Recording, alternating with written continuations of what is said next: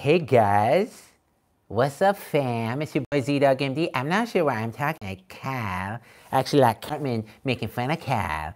Welcome to the show. Today we are going to do something a little different because I'm going to talk about something that only I care about, it seems like, but you might care about, and you actually should care about, because it's probably the only thing that actually matters in the universe, which is what the heck is the nature of reality.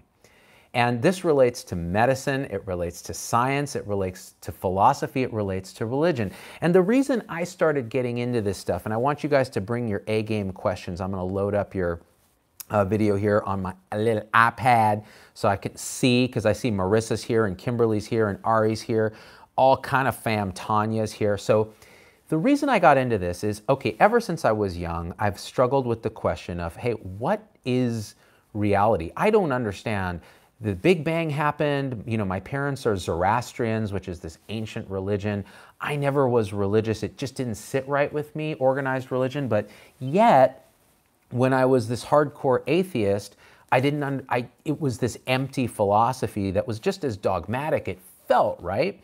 So, you know, I would listen to Sam Harris, and the interesting thing about Sam Harris that got me interested in this stuff more was that here's an atheist who goes hard on religion, but he practices, you know, he's pretty a devout practitioner of meditation and spirituality in general, trying to find out what is the nature of consciousness and our experience minute to minute. So that got me interested. A scientist like Harris could look empirically at issues of spirituality, the whole bigger picture of what is it, why are we here, who are we, and how can we be better in the universe by understanding the universe better. So this put me on a path of, you know, obviously getting through the whole meditation and those kind of things, and really empirically looking at my own experience through meditative practice, which is a kind of a scientific pursuit of the mind.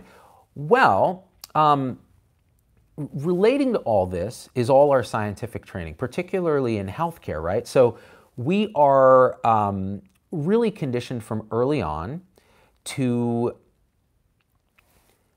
view the universe through the lens of physicalism. What that means is that, especially as scientists, as many of us are, we are sort of led to believe through the scientific revolution that the nature of the universe is that it is made up of unconscious, fundamental matter elements. Whether you go down to the string theory level of vibrating energetic strings at the Planck size, which are really the tiniest things that we can sort of conceive, all the way up to electrons and atoms and quarks and muons and blah, blah, blah, blah, blah, up to human systems, which are organs and organelles and cells and neurons and electrochemistry, all the way up to galaxies, solar systems, galaxies, planets, and the universe. And the idea that all of this is physical matter that came to be in the Big Bang, grant us that miracle, we don't know how, and has some destiny and is predictable through science. Well, all of this makes perfect sense within a lot of the science that we've discovered over the last few hundred years. And so now you have science, which is materialism, physicalism, atoms, trying to explain how from this 3-pound mass of goo, the brain, physical goo, emerges consciousness. Now, a lot of us don't think about this on a daily basis. We don't think about the fact that one of the biggest mysteries in the universe is sitting at any given time with us. As I sit in this chair, I am experiencing one of the greatest mysteries in the entire universe, which is how I am experiencing anything at all. How is it that this mass of physical goo has the experience of being able to hear my own voice, of the sound of an airplane overhead, of the frigid cold of my garage in the Bay Area, of the colors and patterns that appear on my phone as I stare at myself in the camera, at the weird symbols that I see that make up your comments, like Adam Sturdivant, who says, why do you think so many choose to believe in their own skewed version of reality informed by right-wing propaganda and left-wing propaganda alike? Great question. We might get to that. That is one of the deepest mysteries, how we are conscious at all and how physical matter can emerge consciousness. This is where I went down the rabbit hole of Dr. Donald Hoffman. Donald is a professor of cognitive science at UC Irvine. I did a podcast with him several months ago that's available on my website. If you search ZDoggMD Hoffman, it'll come up. It's an audio-only podcast because he was in Irvine. And I recently read his book, which I highly recommend you read, called The Case Against Reality. And in this book, he takes us on this sort of beautiful journey that in the end inverts all our assumptions about what reality is. In his estimation, we have been looking at it completely backwards. And we've been fooled into believing that the universe is made of X and that we see it as it is. Whereas in reality, the truth is much more elegant, more unified, more beautiful, and more mind-blowing than anything we might have imagined.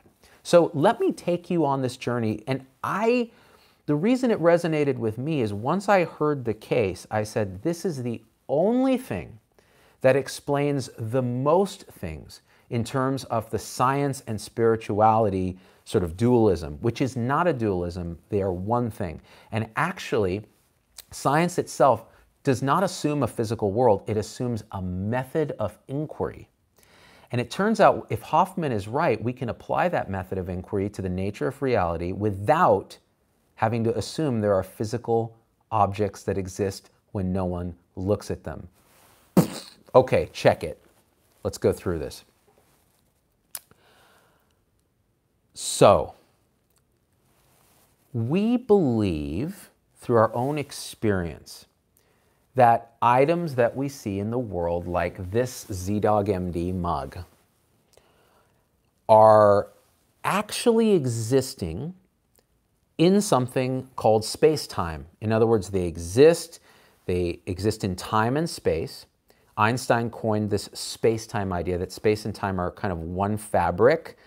And we assume that this mug, which has properties, it's hard, it's a little shiny, it has this crazy colors on it, and it exists in space in front of me.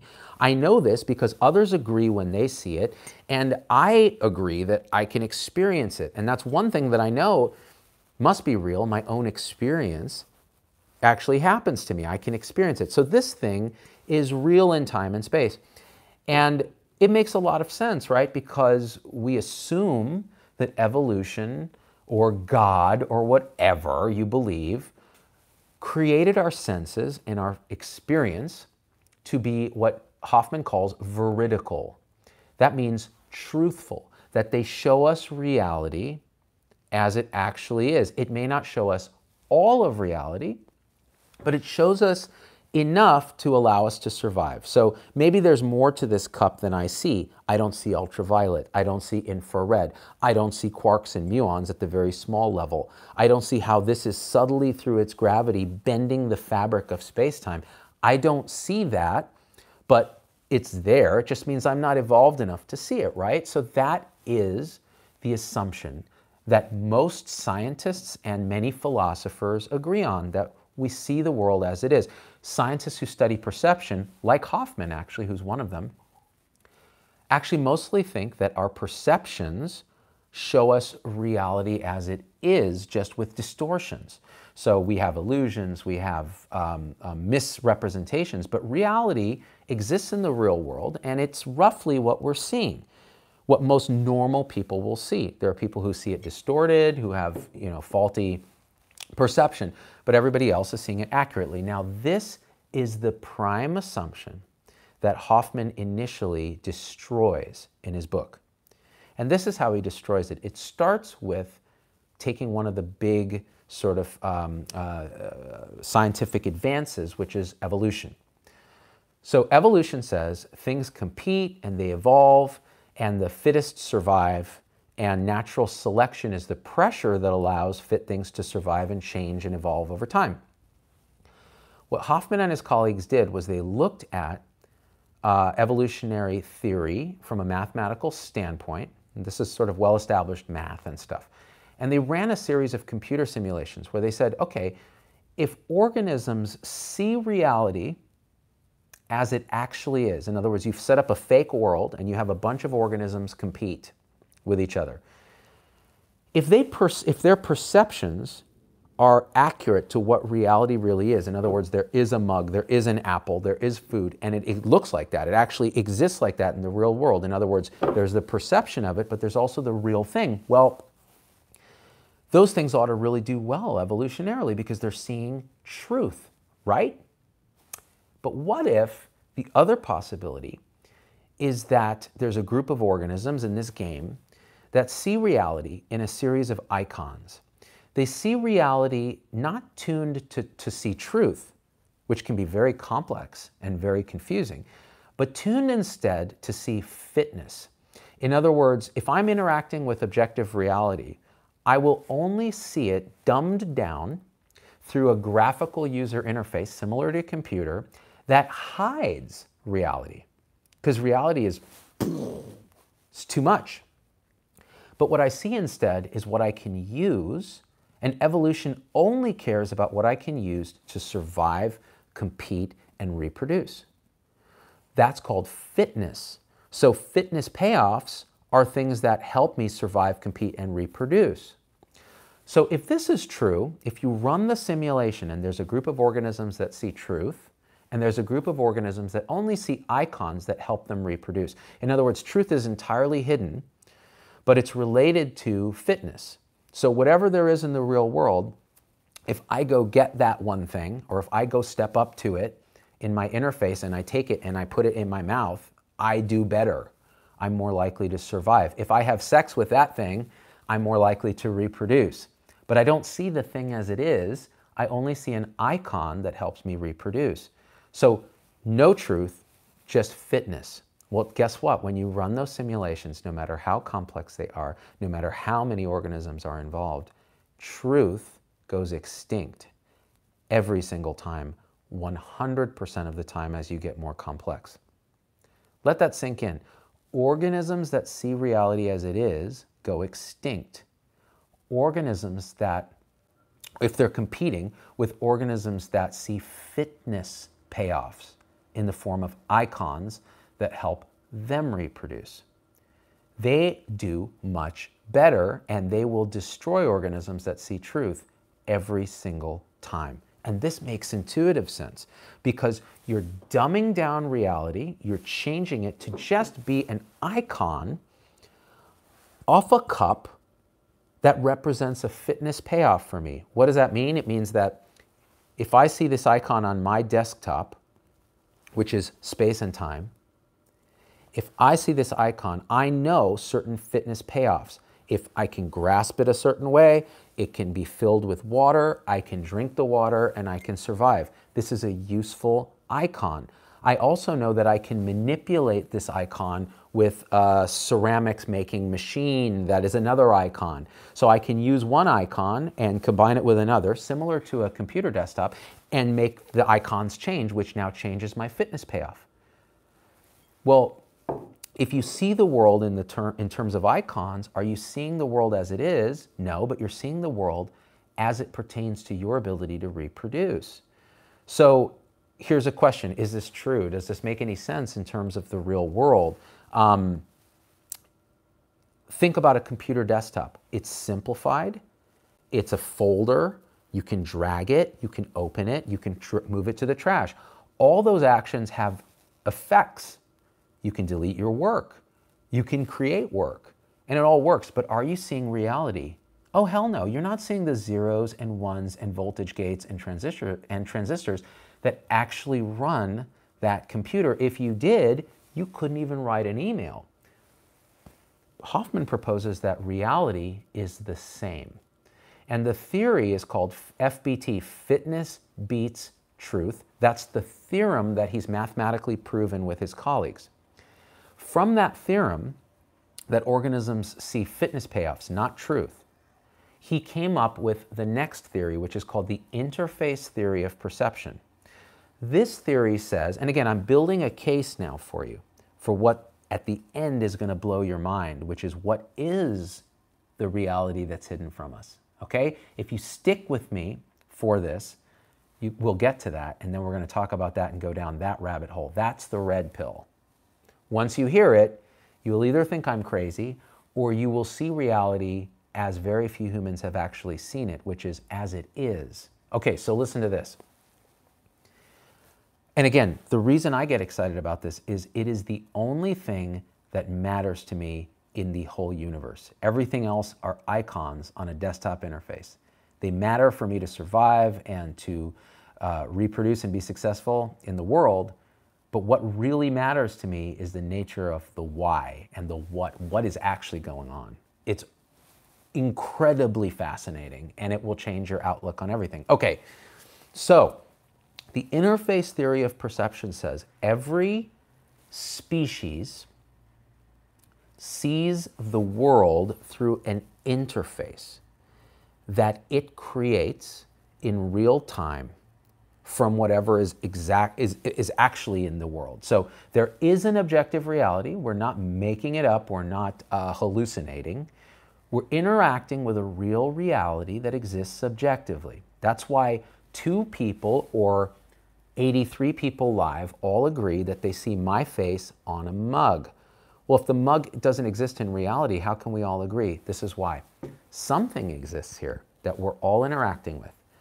We have a species-specific interface that allows us to see it as an icon.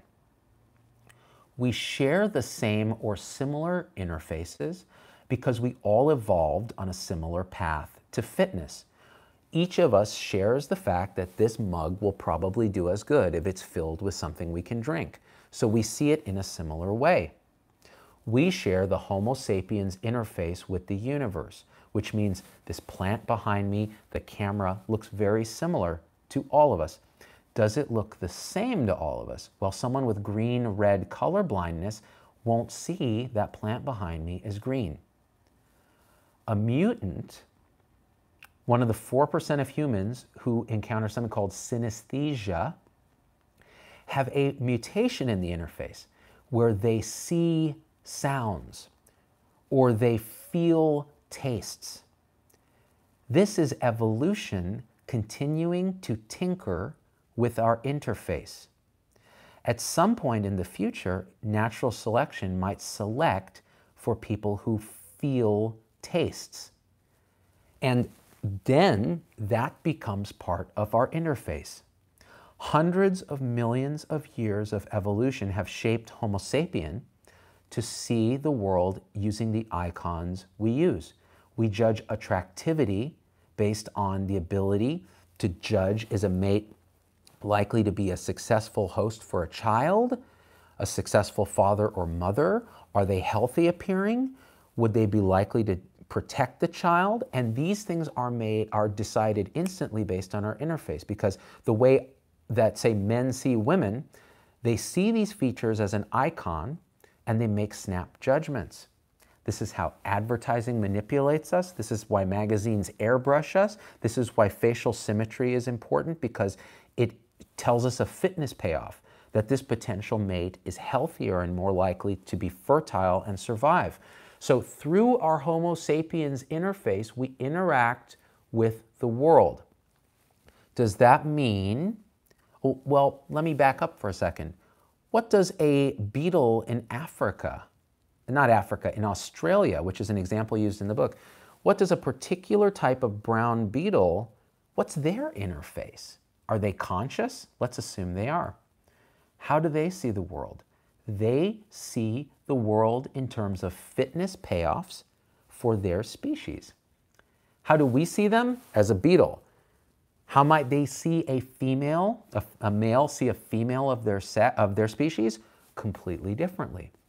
And this is a great example of how fitness beats truth. Well, That icon for that beetle evolved to see a brown, round, knobby thing as a female and go and mate with it. In Australia, it turns out they had these beer bottles called stubbies, and Australians were just leaving them out in the desert after drinking. These beetles, male beetles, would look at this icon of the bottle, and it would see not only a female, but the sexiest, hottest, most desirable female they've ever seen, because that beer bottle hacked its interface.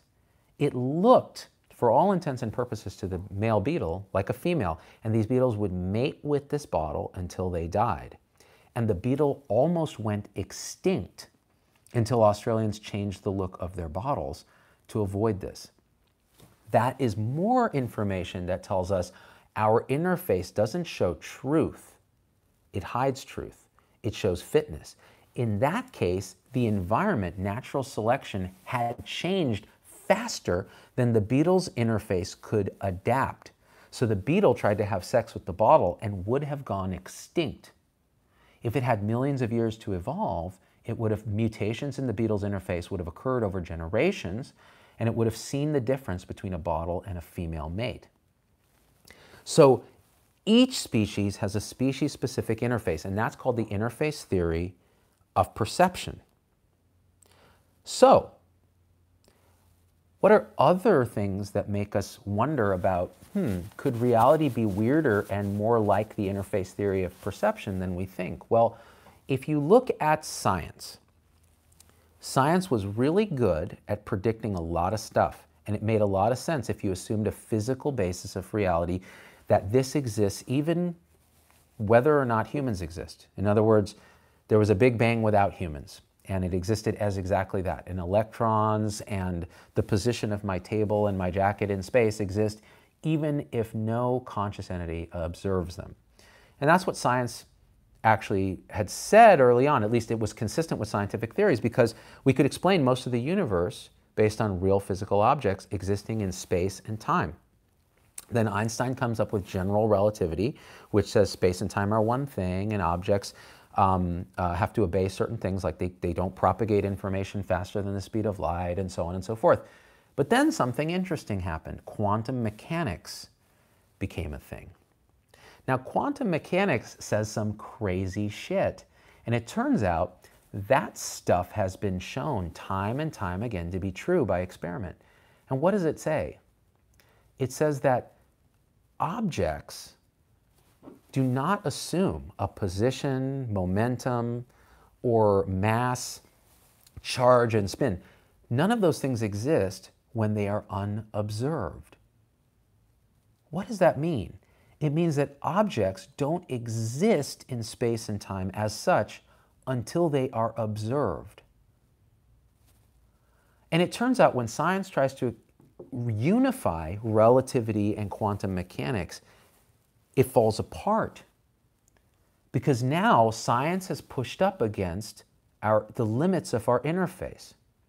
Our interface said these objects exist in space and space and time are real. They exist absolutely.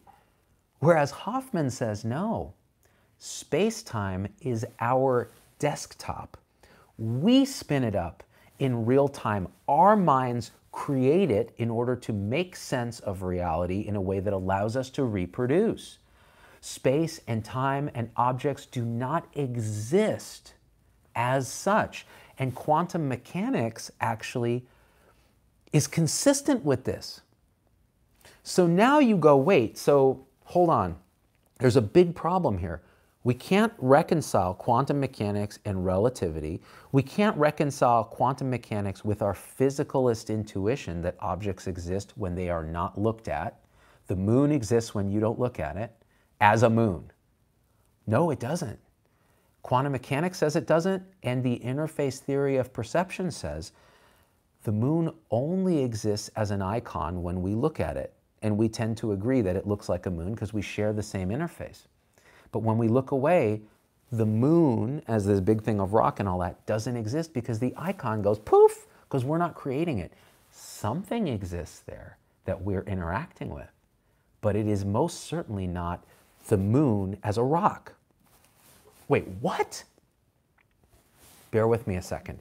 Here's another big failure of current science to determine the nature of reality. So, okay, objects exist in space and time. What is a neuron? It's an object that exists in space and time. A bunch of neurons create a brain. A brain creates consciousness, right? How? So most people don't think about this on a daily basis, but I do because I'm weird. How is it that electrical signals in the brain, irritation of nervous tissue, no matter how complex, how does that spin up my felt experience of the taste of black coffee? How does that spin up the feeling, the felt experience of an emotion? This is where you have to invoke a miracle, because we are not even close. We can explain the neural correlates of consciousness. We can say this part of the brain lights up when this kind of feeling happens, but we cannot explain how a brain creates consciousness at all. There are some hand-waving theories, but they don't make any sense, and this is called the hard problem of consciousness. In other words, this problem of how does matter emerge awareness? Nobody knows. So the religious people say it's God, it's the Holy Spirit. The physicalists say, well, we're just not smart enough to figure it out. Some people even have this idea of panpsychism, which says, well, every piece of matter also has a property of consciousness. It's just part of the universe, and so this thing is conscious, just not that conscious, and as it combines into brains, it's more conscious. But then the question of how, and that's crazy, comes up. So we're stumped. And the more we struggle with this, the more science struggles with. How do we do the quantum mechanics explanation? What the hell is that? What's going on with consciousness, the hard problem of consciousness? And how come we're running up against a wall? And this is where Hoffman says, well, interface theory of perception says you're not seeing reality. A neuron does not exist when it's not perceived by a human interface. A neuron is an icon on a desktop that exists on the desktop of space and time, but it's not real in and of itself. It points to something in reality. But it itself, and this is where I want you to listen very carefully, a neuron, physical objects on our desktop, do not have causal powers. What that means is a neuron doesn't in itself do anything. It is our icon on our desktop of reality. What does that mean? You can move icons around, you can manipulate icons in predictable ways and force reality to do something interesting. That's how a computer works. If I move a Word document to the trash and click delete, I've used this icon in a space-time desktop I've created to accomplish something. That data goes bye-bye. Did those icons actually make that happen? Did the moving of the icon actually cause this to happen? No.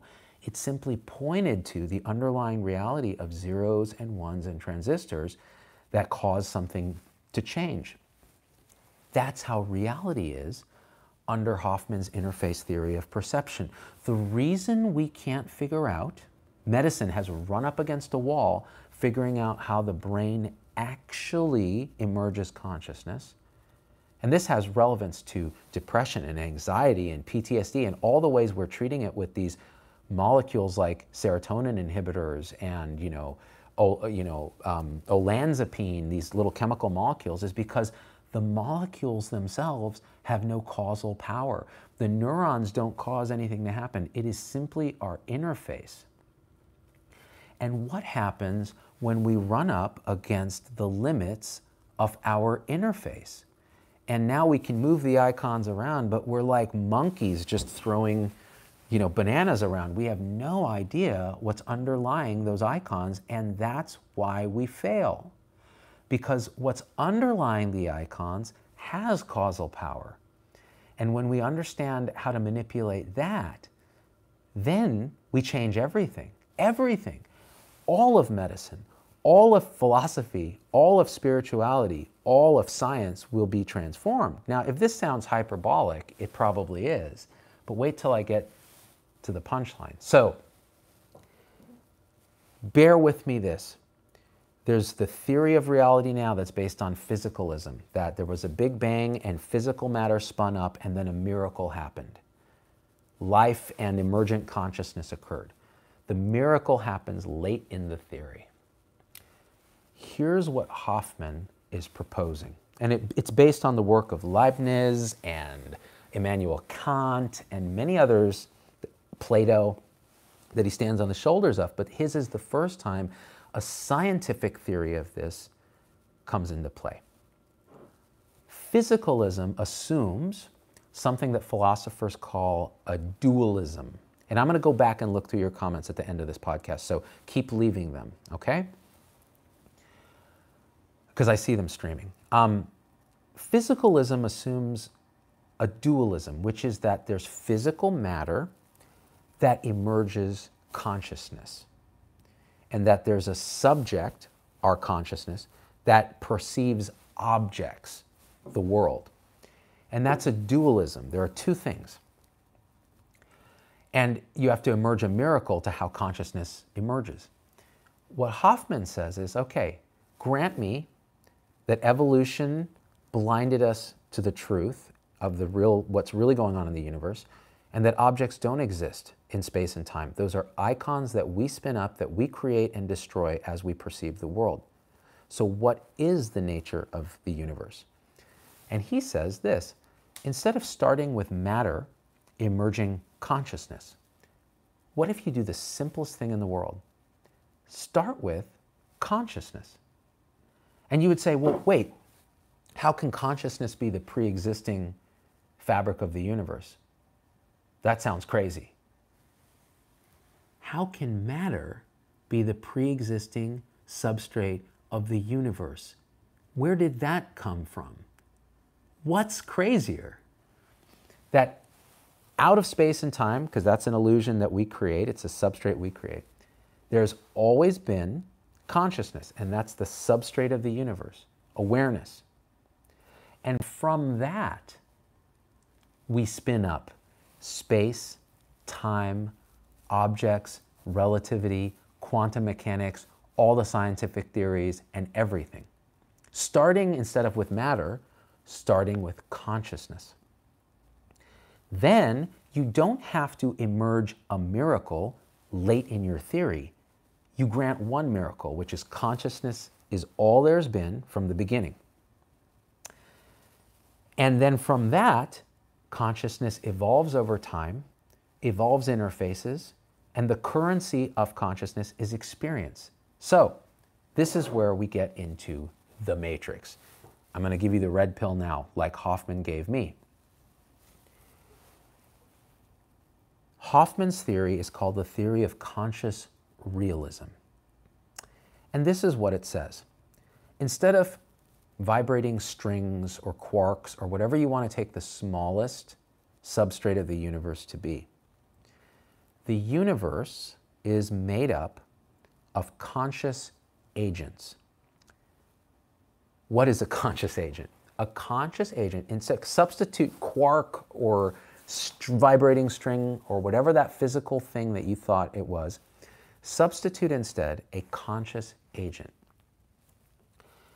A conscious agent is simply a little piece of awareness, and again, we're using physical terms to describe something that's not physical, so you have to bear with me. It doesn't make sense when you look at it from a physicalist perspective, but we have to use this language because we don't have the language in our interface of Homo sapiens to describe this well.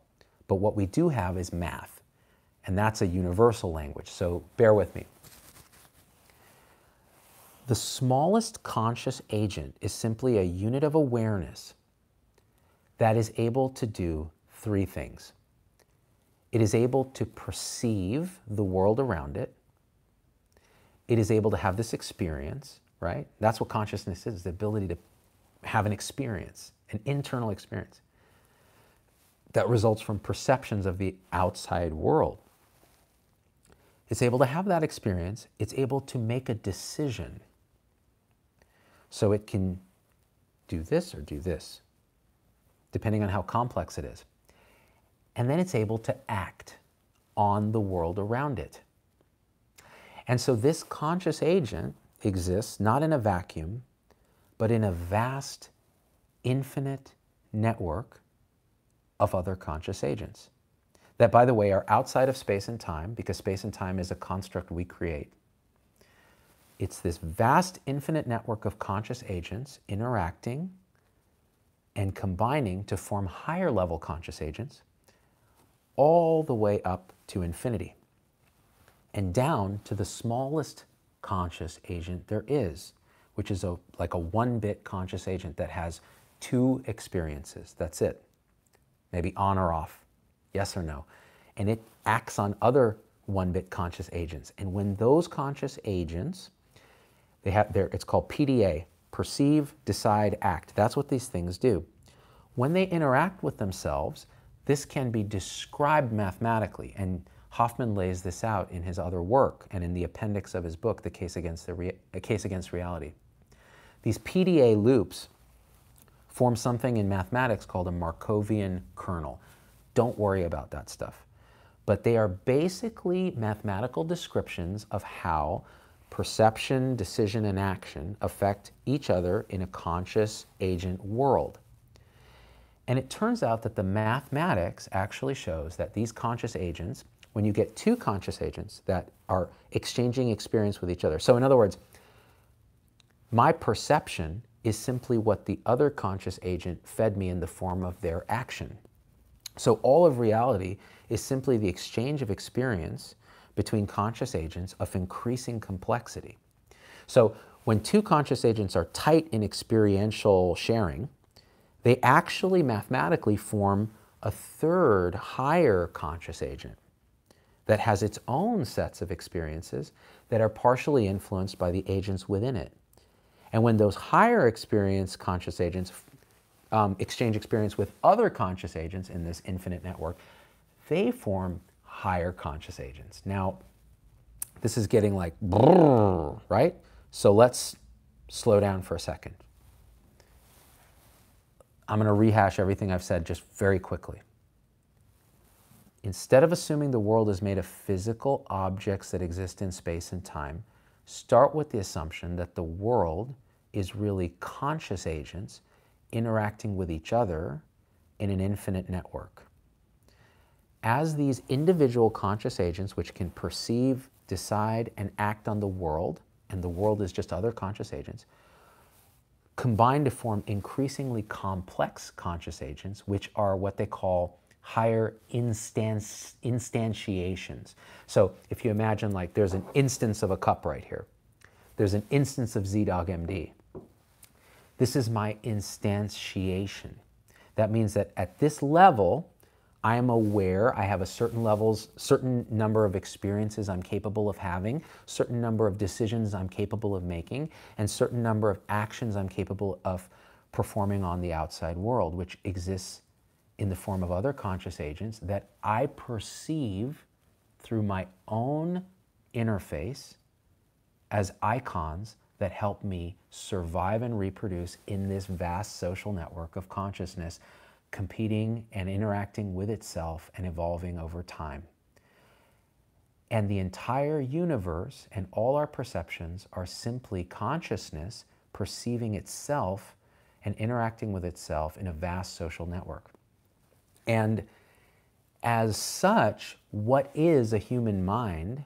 Well, when we cut it open, so let's solve the hard problem of consciousness right now. When you cut open a brain and you see this goo and you look at it, this is what we see. Actually, hold on. Let me back up for a second. Does this make any sense at all? Or is everyone just going, what the fuck is he talking about? Maybe. But let me back up a second. I'm a very complex conscious agent made up of a whole bunch of nested conscious agents that are of increasing complexity underneath me. And there's all kinds of arguments, and I want you to read Hoffman's last chapter in his book on conscious agents to go through this in depth. But the argument is, well, that doesn't even make sense. Like, what are you talking about? How does this even make sense? Let me put it in some terms that might be understandable. So, look in a mirror. Because the question is, and again, I'm having trouble explaining this because it's so intuitively correct that I want to make sure I get it right. So ZDogg, what you're telling me is that an electron is a conscious agent and that an electron has experience. And to that I say, no, that's not what I'm saying. What I'm saying is the electron is an icon in the Homo sapiens interface that points to a conscious agent or series of nested conscious agents with which I am interacting, that interact with themselves to form higher level conscious agents that I then interact with. When I look at this little microphone stand, it is a series of atoms and quarks and electrons which each point to some conscious agent. I just see it as this because in order to survive, my interface has limited ability to perceive reality, which is all these conscious agents. So it shows me this. Because this I can deal with as a conscious agent. I can get through, reproduce, be alive, and be successful by seeing this as a microphone stand. The same thing goes with other humans. If you look in the mirror, what do you see? You see a face and eyes and skin and all this. And so you see an icon. How do you know it's an icon? Because you know what is actually under the surface. Under the surface of this icon that you see in the mirror is all the deep myriad of conscious experience that you are having even at this moment. The sights, the sounds, the perceptions, the thoughts, the feelings, the dreams, everything that you are in this vast nested consciousness exists. But when you look in the mirror, you see an icon in time and space. Why? Because if you actually saw what existed, you would go insane. You don't have the processing power as a conscious agent. You don't have the vastness of experience and ability to actually see what's really going on. So we create an interface that allows us to do okay. So let's take that to the next level. If you cut open a head and you look at a brain, what do you see? Goo. And we go, that's a brain. I know that that generates consciousness, right? So you cut it up further and you actually look at neurons. Okay, neurons, I can get that, I understand something. And in fact, back up a second, when you look at other humans and you see their icons and they smile at you, or they give you a look that says, I like you, or they give you a look of fear, you immediately get a glimpse at the underlying conscious state. Why? Because you know what it's like to be you, and you can create a theory of mind from their icon. So we evolved to look at other humans and see icons that allow us to get a little bit into their heads, because that helps us be social creatures and be successful evolutionarily. Now, what happens when you look at the icon that represents a dog? You see, you can kind of get some sense. You can be like, oh, it's happy, it's unhappy, it's anxious, it's angry. But can you really dig into what's going on in that dog's head? The way it basically sees smells in a way that humans can't. The way it sees a female dog or a male dog as a mate. You don't see that. It sees this beautiful object that it wants. But we don't get that sense from the dog, but we just get enough from its icon. Go down lower to an ant. You see, and we assume a dog is conscious. Go down to an ant. When we see that icon represents a consciousness, a set of conscious agents that is so foreign to us, that is so different in its ability to have experiences and its experiences, that we can't even imagine what it's experiencing. So much so that we assume it has no experience and that it's just a robot. But that's wrong. We look at the icon the best we can using our species-specific interface, but it was never in evolution's interest for us to understand the inner mind state of an ant. Now take it one step lower. A rock. You see a rock, and you see it as an interface. Or you see this mug. At this point, our ability to understand what conscious agent this icon is pointing to is nil. And so we assume it is not at all representing anything alive or aware. And what Hoffman is saying is that's just the limit of our interface. Everything is made of awareness. There are no objects existing outside of consciousness. Consciousness is all there is, an experience. Sharing experience in a vast social network of conscious agents is the currency of the realm. And these conscious agents evolve over time by competing in this vast social network to exchange information and experience with each other and get more and more complex experientially. And just in the same way that we cannot imagine the experience of a new color that we've never perceived, we can't even imagine it because our interface limits us, so too can we not even imagine the conscious experience that is pointed to by the icon of this. And thinking of it in terms of, oh, does it feel pain? Does it do that? It's not even the right way to think about this. It is entirely something beyond our ability to experience. But that doesn't mean that it's not there having an experience.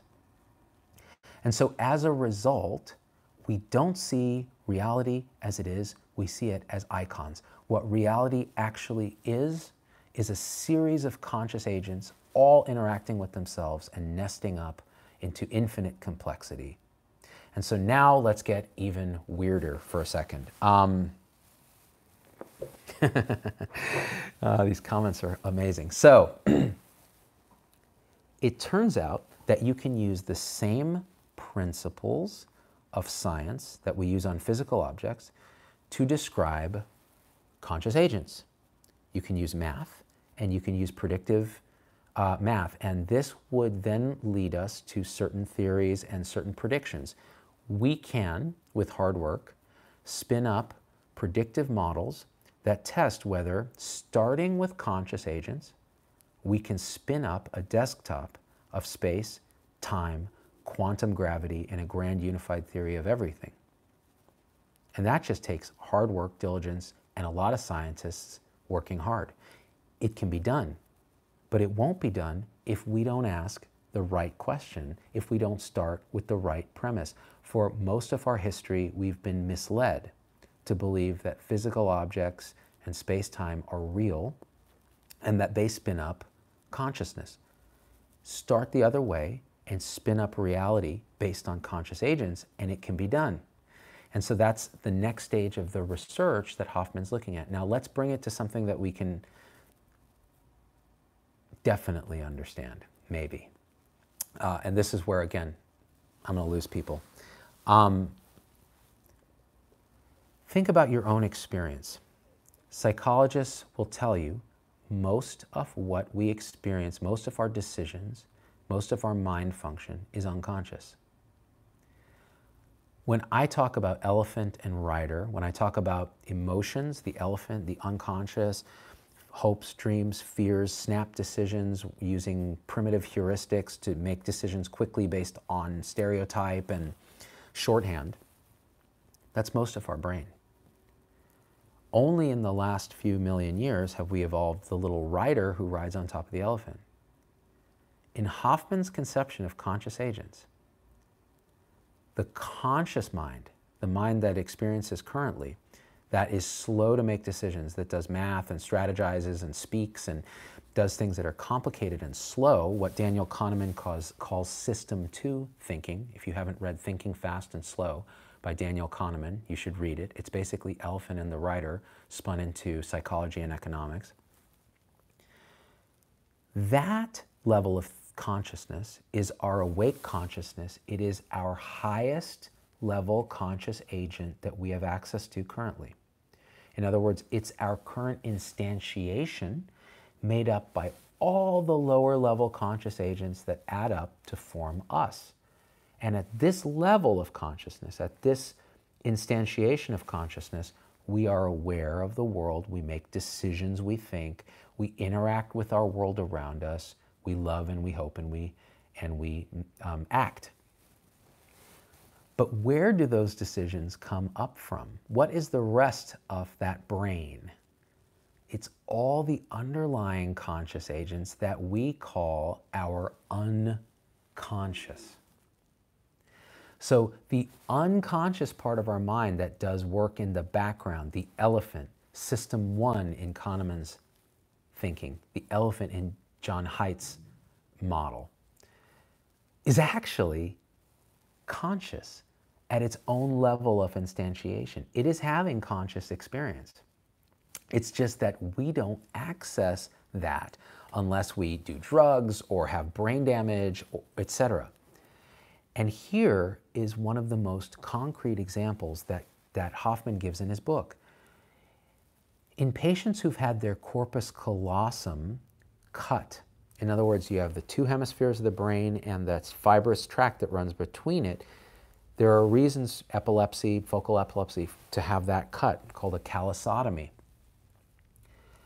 The data shows that you now have created two independent conscious agents that often disagree with one another, that run different sides of the body, and you can access them by addressing one side or the other. And I recommend you read his book to get the deets on this, but these are classical experiments. And so let's parse this through our conscious agent theory. When we look at a brain, we see an icon, meat. We see another icon, corpus callosum, a little meat bridge between these two pieces of meat. But what are we seeing? We are seeing icons that point to conscious agent 1, conscious agent 2, and maybe some connection they have through some other conscious agent stuff. When you use a scalpel and cut that, we don't know what scalpel points to some other kind of conscious agent, it revokes the common instantiation that these two agents share, where they're able to act in collusion at a higher level. This is now broken down. They now have two separate experiences that alternate, and they don't collude as well as they did before. And so something weakens their common instantiation. And our unconscious mind is nested like this. We have an emotional mind that is a conscious agent that's nested under that, and a thinking mind that is nested under that. And all these serve us up information in our current instantiation. So what is free will? Free will is the give and take between what these conscious agents underneath us are freely deciding and serving up to us and constraining what our high-level conscious agent is deciding to do. So sometimes you just want chocolate. And you're like, I want chocolate. Well, who is this I? Well, there's a bunch of underlying conscious agents that decide, I want chocolate, and they serve it up. And then you have not so much free will as free won't. You decide, I'm going to do this or I'm not. And that's the override. So you are conditioned and constrained by your underlying conscious agents, but you also condition and constrain the conscious agents underneath inside your instantiation. That's what learning is. That's what hanging out with smart people does. It reconditions your unconscious mind, which now we know is just a series of nested conscious agents. And we transform ourselves and evolve over time. And to me, this is fascinating, because what is mental illness? Dysfunctional underlying conscious agents interacting with each other and exchanging bad experience in a way that's malproductive. What is PTSD? damage through experience, which is the currency of the realm, damage through experience to a series of nested underlying conscious agents that make up our instantiation of consciousness that now causes dysfunction, where we are unable to interact with the social network of conscious agents without panic, fear, whatever cortisol represents, these kind of things. And if we understand that, now we can create therapy that's very different by manipulating conscious agents themselves rather than just the icons, which are the limits of our perception. None of this makes any sense, but it makes perfect sense to me, and that's all that matters. Now it's time to read some comments. Complete heart block of the mind, Beth Marie, 44. And that's what we need. Complete heart block of the mind. That's what the cutting of the corpus callosum is. And so now you have two conscious agents that are free to be themselves, which is weird because the right hand will disagree with what the left brain is saying. It's crazy stuff. William Tillman says, this is also a scalable phenomenon in the same way that a body is made up of semi-independent cells, a population is made up of semi-independent persons. William Tillman, thank you for this. This is what I forgot to say. All right. Here's the piece where I explain God. Okay, bear with me. Just as we are an instantiation of our unconscious, unconscious to us, we don't access them, except sometimes through meditation. You can access your unconscious, and through therapy and things like that. But in general waking life, we don't have the processor ability within our interface to access our unconscious. If the universe is all consciousness, then that means we are conscious agents within an even higher instantiation. Have you ever been to a concert where everybody's heads are bobbing in unison and everybody is feeling and connected to the musician in a common way, and there's almost a feeling of oneness with everybody there? What do you think that is? That's all of the underlying conscious agents exchanging a common experience and emerging a higher instantiation of conscious agent. Imagine if Earth is a higher level conscious agent that we cannot even imagine what its experience is. In fact, all we see it as is this dumbed down icon of rock and dirt and people and this and that. That's all we can see through our monkey interface. But in reality, it is this vastly rich experience that then exchanges experience with the planets in the solar system, that then exchanges experience with the galaxy. That's really just a neuron in some higher form's interface. And it goes on and on into infinity upwards and down to the one-bit conscious agent, which explains why the universe, from all scientific realization so far, seems to be pixelated. It seems to have a smallest aspect, the Planck length, and that is the pixels on our desktop interface. Well, reality may well be made of conscious agent pixels that go up into infinity. So what is God? God is an infinite conscious agent that has experience beyond which we could ever imagine, that conditions us as an underlying conscious agent, but does not directly control or even have full access to our minds.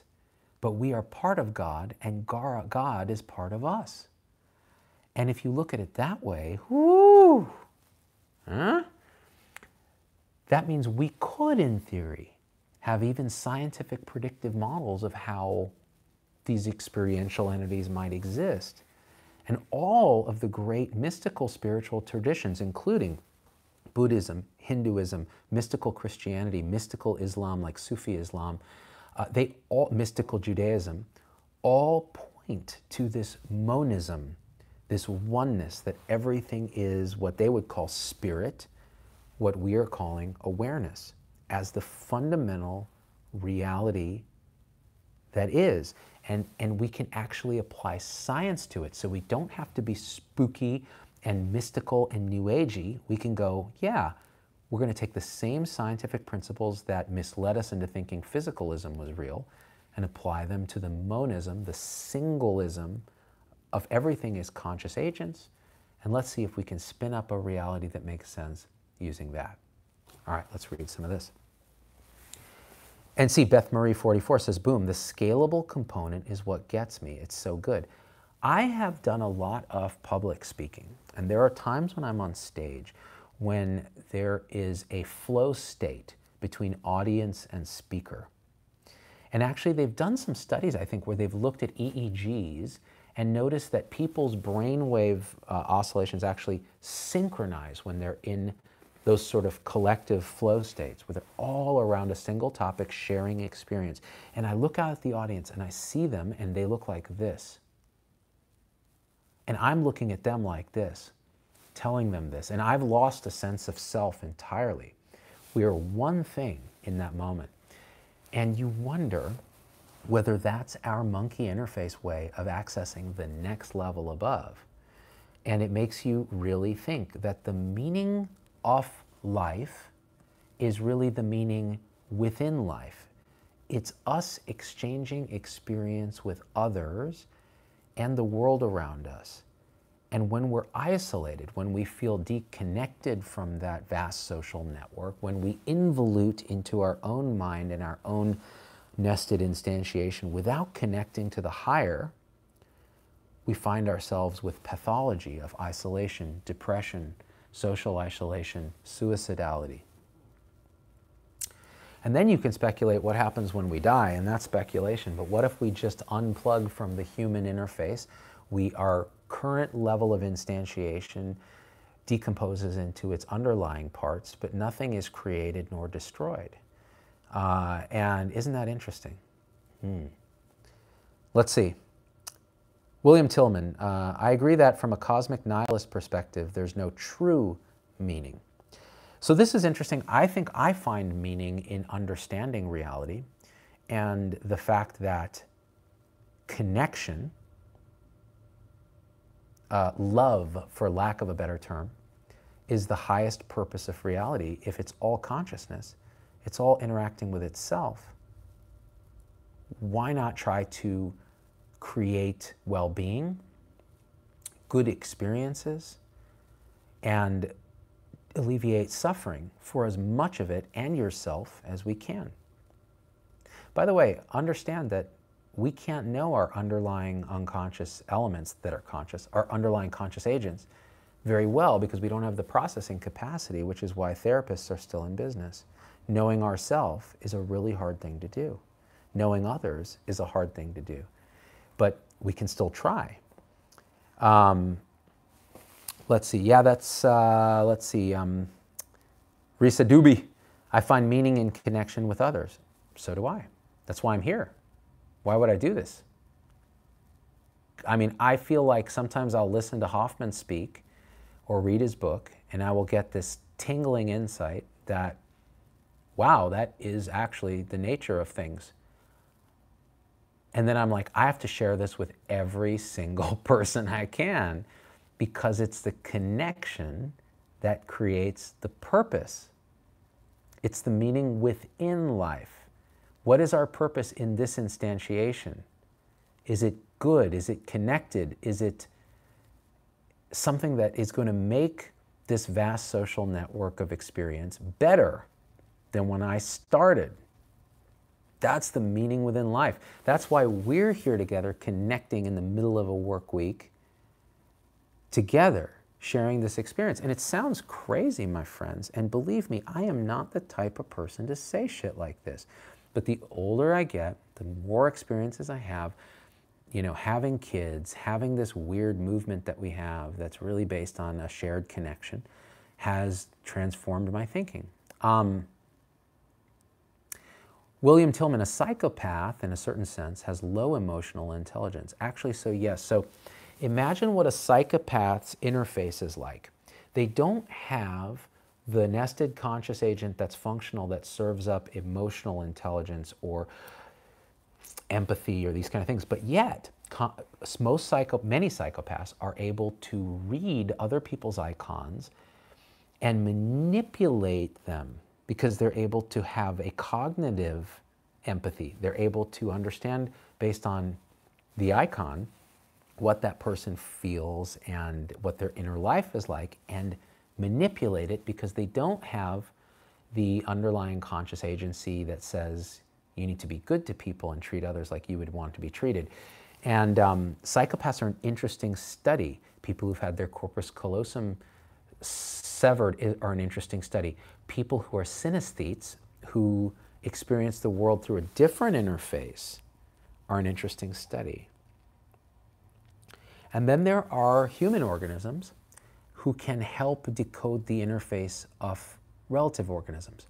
So primates, we share 99 point some odd % of our DNA with them. DNA is an icon, of course, that points to something else. It's whatever the heritable aspect of conscious agency is. And yet, despite sharing this with chimps, say, or gorillas, when we look at their icon, we really have trouble understanding their conscious life inside, because the icons are so different and their experience is so different from ours, and we didn't evolve to understand what an ape is thinking. It doesn't matter that much to us. So what does somebody like Jane Goodall do? She's gifted. She's some kind of mutant. She looks at their interface, looks at the icon of the monkey, and is able to glean, much like a psychopath can glean, what the inner life of that monkey is like, and therefore predict its behavior in the real world in a way that enlightened all of us. Now, you could say she's the monkey whisperer, just like, Cesar, what's his name, is the dog whisperer. He's able to see into the inner life of dogs, past our limited icon. Maybe his iconography is different. Maybe he just has a better sense of reading that. So it's really fascinating. Let's see.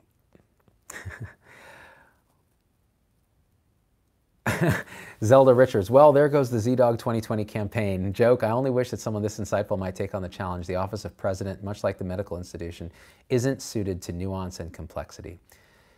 It's true. And the thing is, you got to understand that if you're still watching this, all right, you are an outlier if you take a bell curve of human population, maybe 1%, and this has kind of been looked at actually, 1% is on the leading edge of, oh, this stuff interests me. I care about this and I can wrap my head around it, not because I'm smarter, but because I've gone through these stages, almost like Maslow's, where, okay, I did organized religion. I did magical thinking. I did organized religion. I did atheism.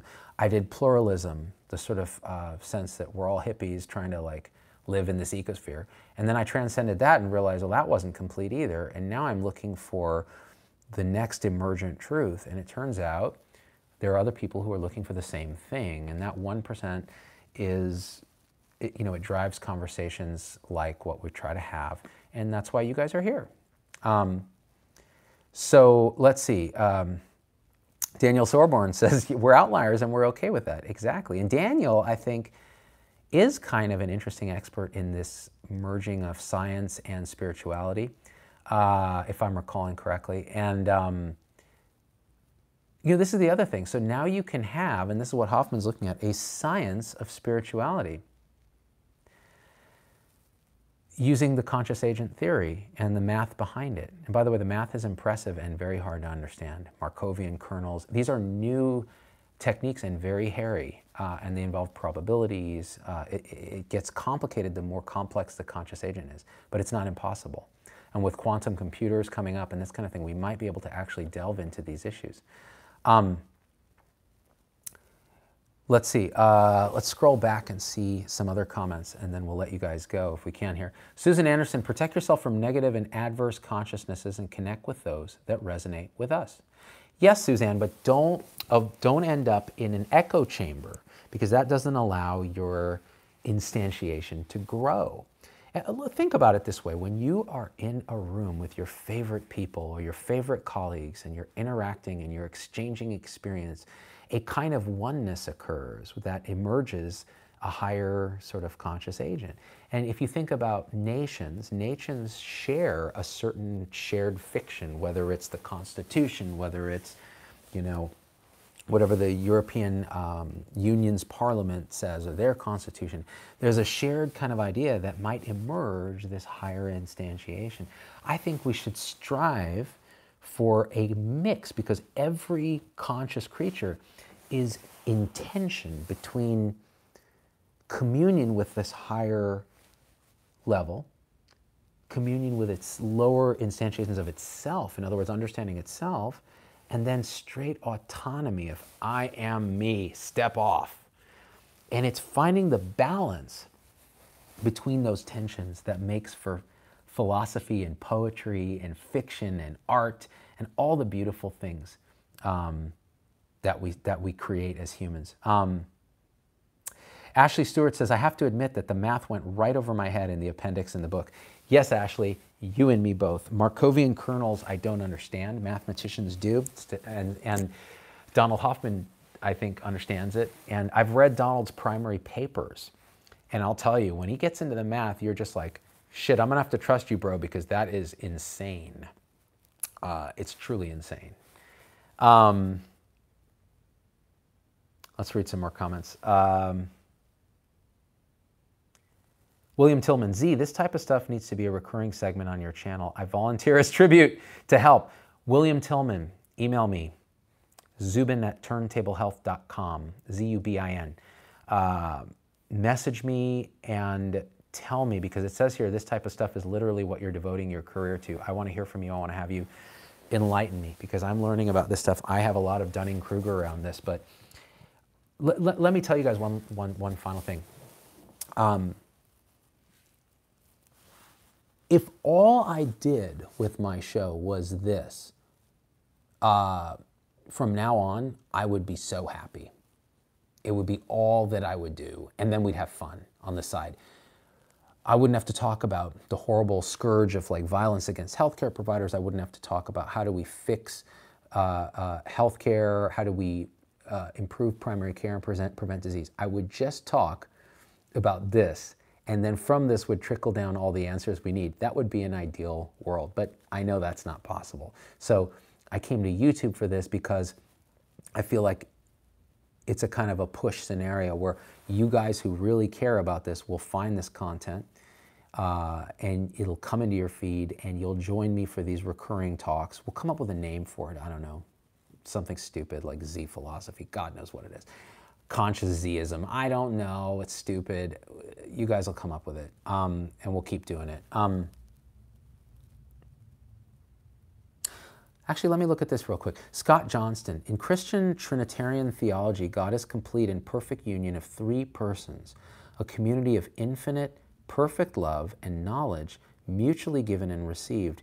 Human persons are invited in. So Scott, let's unpack that Christian theology for a second. And I went through a phase where I just despised all organized religion, and I'm well transcended that phase now. I actually feel like they're all pointing to a similar truth. What you just said perfectly summarizes and is summarized by the theory of conscious agents. If God is a union of three infinite conscious agents in this theology, and they're inviting the lower instantiations to participate in an incomplete way, but in a way that is, again, in their instantiation, perfect connection, perfect relationship, perfect inclusion, and perfect love. Love is connection. Love is sharing experience. Love is deep connection with other consciousness. That's a beautiful thing, bro. And however you access that, whatever icon you use, because remember, we're all just using icons, it's brilliant. The only thing I would say is if we're clinging to our ancient literal view of texts, that if we're clinging to those icons and the understanding behind them without seeing the deeper truth, we're going to harm each other, we're going to create conflict, and we're going to imperfectly understand the nature of these things. If we can transcend in a way that you point to, I think all the religions are saying ultimately on that deep spiritual level the same exact thing, including the atheists who are asking for a scientific explanation of reality, which this is. Guys, this was fun. Like, we always had 70 to 80 people with us. That's crazy. That's like a classroom full of philosophers. So anyways, watch me share this on YouTube and no one, on Facebook, and no one will watch it. But keep coming back. Let's keep doing this. Tell me what I can do better in the comments after the show is over, because those comments everyone can easily see. These comments, in order to see them, you have to like activate the super chat or whatever the hell it is on YouTube. And check out the podcast that I did. Okay, check this out. Go to ZDoggMD.com. I'll put a link in the description. And search Hoffman, Hoffman. Go to the web post I did with him, and don't listen to us talk. Read the transcript. I reviewed it this morning and was like, oh shit, that was a good discussion. About halfway through, it gets into conscious realism, and it gets crazy deep. So if you want a better structured conversation of this, please go there and check it out. If you want to come and hang out and share experience in a way that's even more immediate, join our supporter tribe. I know it's $4.99 a month, but the reason it's great is it keeps the riffraff out. And it's a really great crew. A lot of times I'll wake up at like 7 a.m., I'll go in my backyard, and we'll just have like meditation rounds where we'll talk about shit and talk about this stuff. And so it's a good place to be. It's also a way you can support what we do. But I'm more interested in that it's a good place to connect. Give